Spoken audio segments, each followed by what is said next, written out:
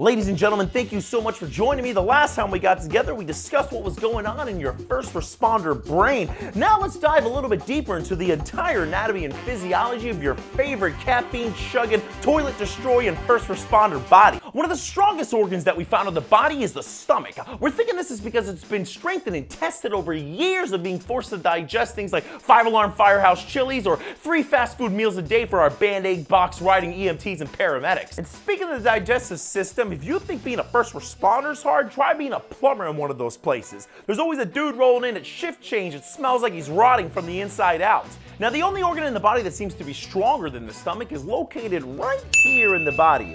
It's where the ego is stored. Now, this organ doesn't seem to grow for the first 365 days of somebody's employment, but on the 366th day, it seemed to explode into a mushroom cloud of random facts like how much they can bench press, how much CrossFit they do, and why they are so much more intelligent than everyone else senior to them. Now, the ego seems to grow at a normal speed across the board for all first responders.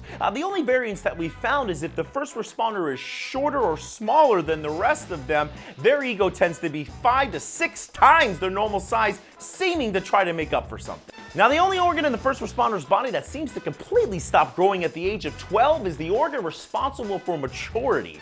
And that's why every single first responder you know still thinks that fart jokes are funny. Watch.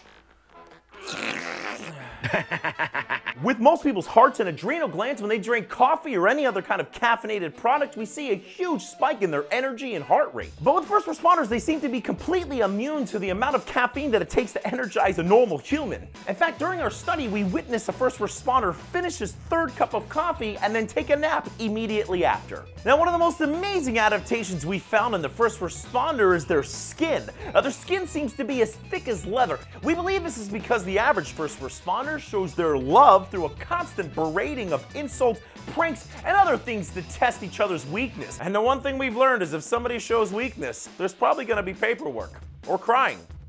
Most likely both. Please join us next time when we dive into finding out why tones stimulate the bladder, and also when we find the science behind why driver engineers store all their energy in their power belly.